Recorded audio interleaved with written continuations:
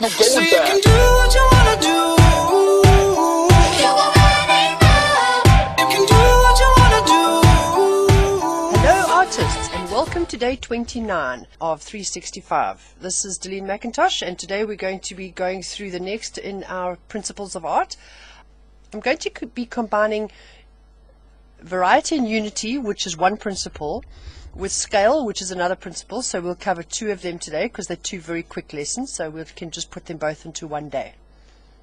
We're going to have a look at three little examples. I've just got some various little clip arts here to show you just as an example of what I'm talking about. In the first example, we have three little pots of flowers. Now this would be considered bad because we've got lots of unity, but we don't have very much variety. They're all the same thing. We also have a little bit of height going on here above the tulips, but otherwise everything else is pretty much the same size. So again, variety is a little bit of an issue with this particular little composition. In our second little composition, we have a problem with unity. Mushrooms don't belong with teacups and teapots on a tea table, so this mushroom is sort of a little bit out of place. We've got variety, but not enough unity. It just doesn't gel very well. Here in this bottom composition is the kind of thing we're looking for. We've got plenty of unity because a teacup and a teapot and a vase of flowers could well belong on a tea table.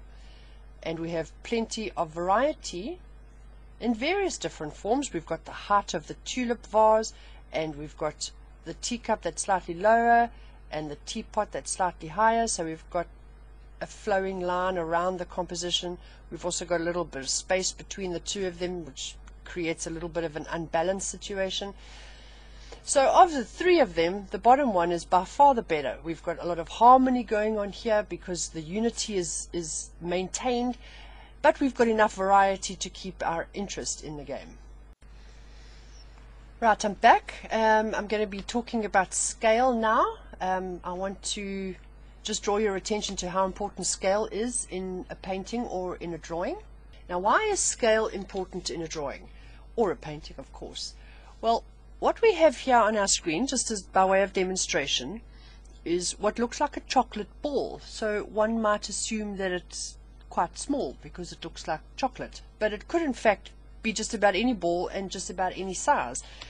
So there's not a lot of information here that helps us to understand quite how large or how small this ball is. Well, what if I do that? All of a sudden, that's rather a small ball. Either that or it's a very big cat. And if I do that, now it's a huge ball. Twice the size of a man almost. So what I'm trying to demonstrate here is quite how important scale is to your elements. To have an element on its own like this leaves the viewer pretty much guessing exactly what this is and how big it is, and it's difficult to make sense of it.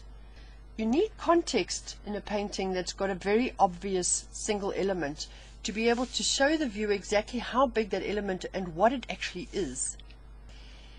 Please, if you've enjoyed this, please like and share and subscribe to the YouTube channel.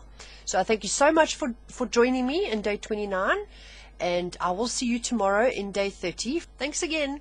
Bye. That's what you want to do. Yeah.